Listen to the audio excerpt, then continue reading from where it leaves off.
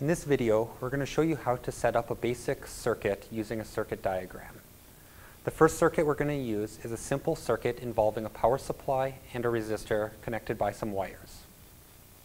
The first thing we want to do is take our power supply and connect it to the wall.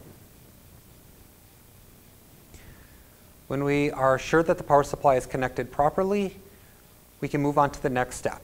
We check the circuit diagram and see that the power supply is connected to a wire. So we connect the positive terminal from the power supply to a wire. We take that wire and connect it to the resistor as the circuit diagram dictates.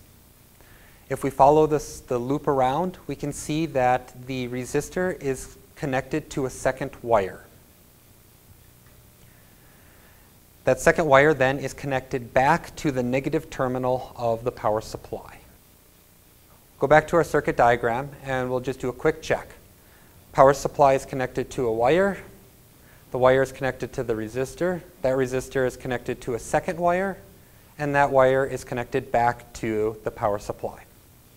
Now that we've checked to make sure that our circuit is set up correctly, we can go ahead and turn on our power supply. At this stage, we can take any measurements that we want to complete this lab or to cause the circuit to work. When we're done taking all of our measurements, we can go ahead, turn the circuit off by turning the power supply off.